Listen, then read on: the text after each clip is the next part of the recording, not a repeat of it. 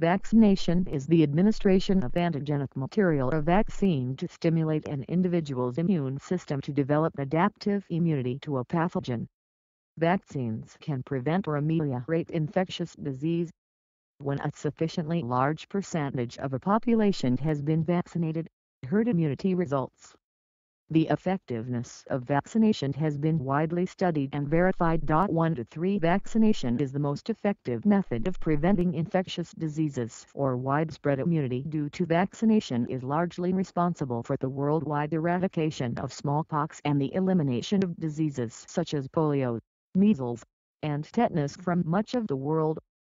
Smallpox was most likely the first disease people tried to prevent by inoculation 5-6 and was the first disease for which a vaccine was produced. The smallpox vaccine was invented in 1796 by English physician Edward Jenner, and although at least 6 people had used the same principles years earlier, he was the first to publish evidence that it was effective and to provide advice on its production. 7 Louis Pasteur furthered the concept through his work in microbiology.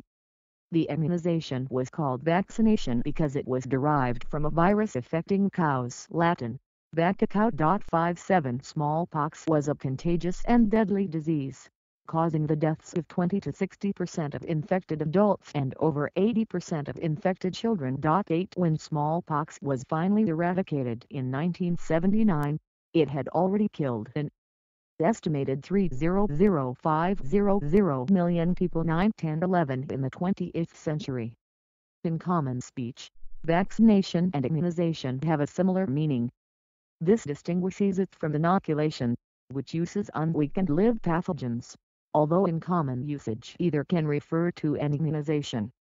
Vaccination efforts have been met with some controversy on scientific, ethical, political, medical safety, and religious grounds.